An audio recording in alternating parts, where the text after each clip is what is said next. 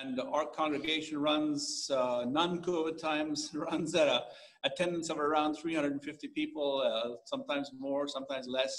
And so that would be the size of our congregation. We have a giant building.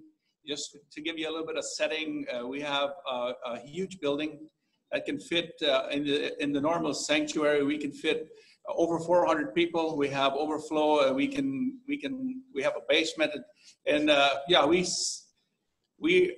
are not cramped for space. And so, but most of the time during the COVID time, since March 22, we shut down and we followed protocol. We have been adhering to most of the protocols most of the time. And we are conscious of the fact that we are not an island to ourselves. We are part of the Belizean people.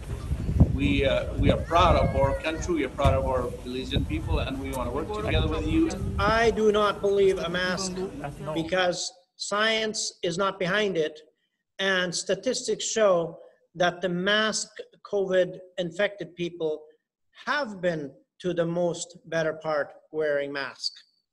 Our people in our communities, we have known no cases, none. We had in the past, months ago, we have no cases that I am aware of. So I firmly believe that a mask does not protect you from COVID. This morning, in comparison to a political motorcade that happened over the weekend, the commissioner called your activity at your congregation outrageous and reckless. What's your response to that? I would want to just, I don't want to defy it. I don't want to get it into political. They have to do what they have to do. If they see it essential and they see it applicable, that they can back it up with whatever they need to back it up, that's their case. We believe, firmly believe, that the Bible calls us to fellowship and unify.